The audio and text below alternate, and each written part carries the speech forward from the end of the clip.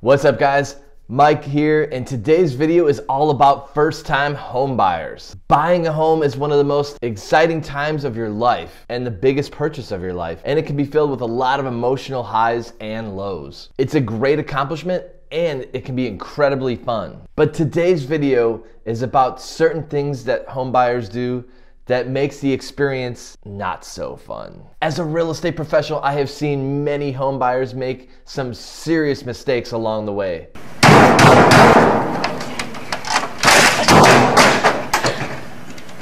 The point of this video today is to make you aware of these mistakes so you avoid them and have a wonderful home buying experience. I'm gonna share 8 common home buyer mistakes with you, and if you stick around to the end of the video, you'll get my #1 bonus mistake that all home buyers tend to make that can save you a ton of headache in the long run. So guys, if you like investing in stocks, crypto, and you want an awesome interactive app experience, then consider downloading the Webull app today, where you sign up, you deposit $100, you get 2 free stocks.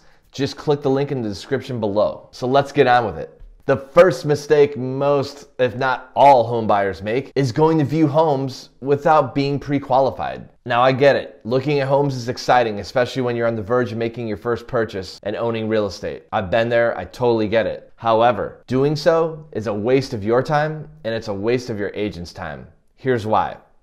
When you go out and you look at homes and you're not pre-qualified and ready to make an offer on a home that, say, you really like, you're competing against other buyers, you're really wasting your time. But unless you have the means to make an offer and submit a proof of funds or a pre-qualification letter, especially in today's competitive market, no one has time to go show you homes if you are not pre-qualified and ready to actually make a purchase. Getting pre-qualified shows that you are taking steps and being serious about owning a home in the near future. This is going to save you, as the buyer, a lot of emotional highs and lows as well, because let's say you go out and look at a property you like, and now you can't actually compete and maybe even have a chance to get it because you don't have a pre-qualification letter already ready to go. I always ask for a pre-qualification letter from prospective buyers before I take them out to show them homes. The second mistake that home buyers make is unrealistic expectations, aka looking for a unicorn. Look guys, part of the job of a real estate agent and what I do for my clients is to coach them on their expectations and give them information to help them understand what types of homes and amenities that their budget will allow them to afford. Let's be honest, most new home buyers want champagne dreams on a beer budget. Champagne wishes and caviar dreams. The third mistake, guys, is feeling rushed. Now I know there's a lot of excitement when buying your first home and you tend to want to move very fast as the euphoric feelings take you over and you want to just get the house and complete the process, and it's totally understandable.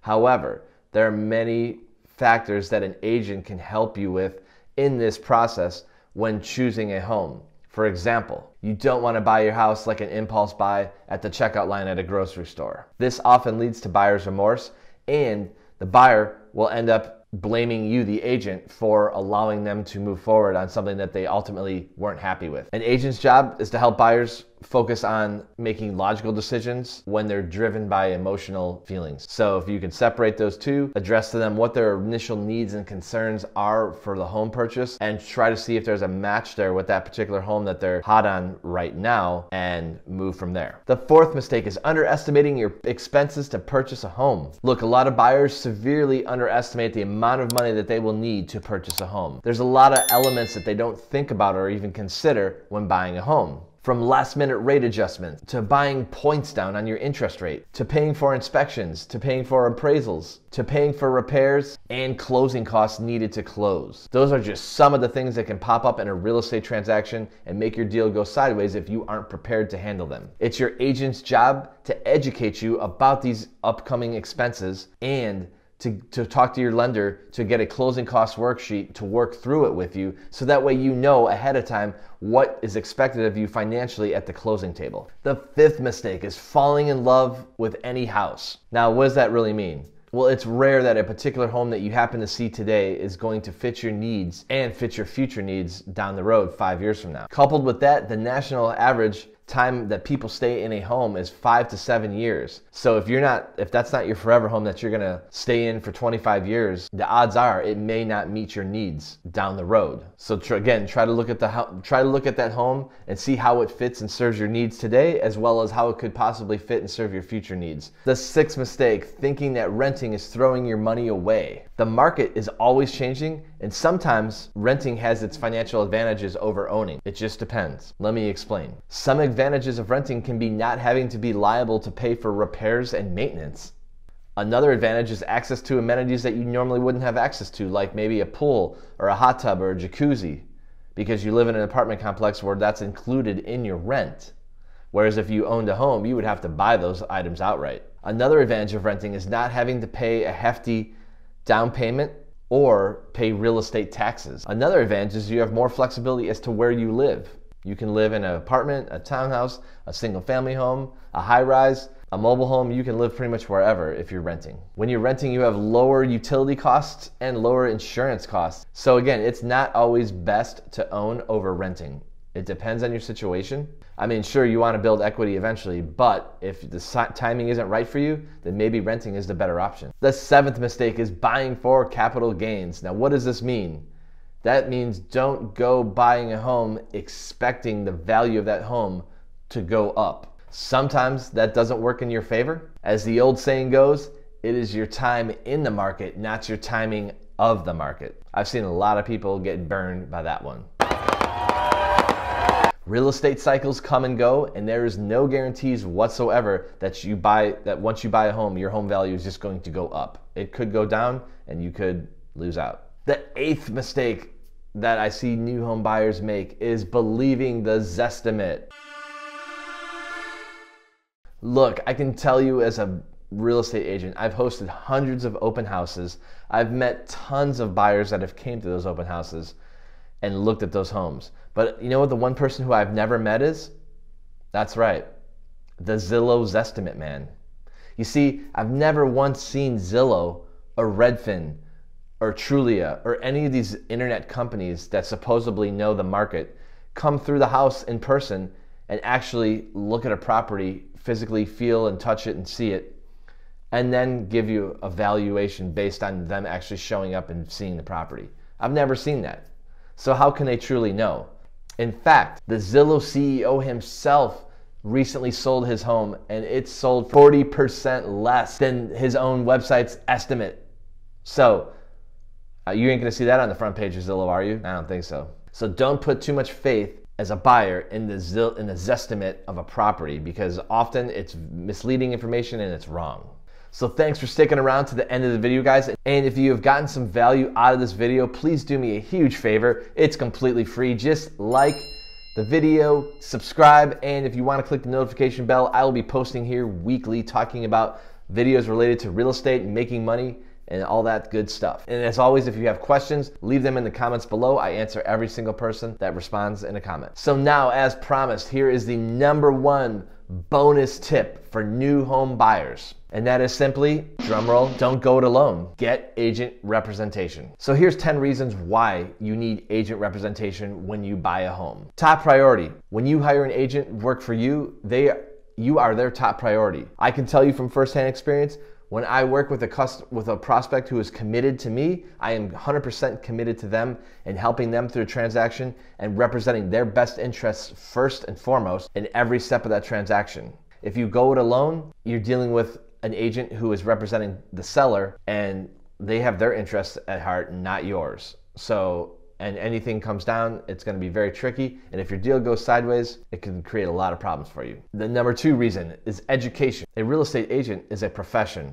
Though some seem to think that it's not, it is a profession, and many people, including myself, take it very seriously. So having a real estate professional on your side to represent you, who is keen to the tips and all the nuances of the industry and understands the business of real estate, is very critical to you having a successful transaction when buying a home. Local knowledge. Not only do real estate agents have local, intimate knowledge of the market, but they also have a great grasp on the area where they help people buy and sell homes. Odds are the agent that you may work with would know about maybe properties that are coming to market that could give you an advantage to get over other buyers. You want to lean into your agent, as they're a great resource for a variety of topics in the neighborhood and the particular home that you may want to find. The next one is professional connections.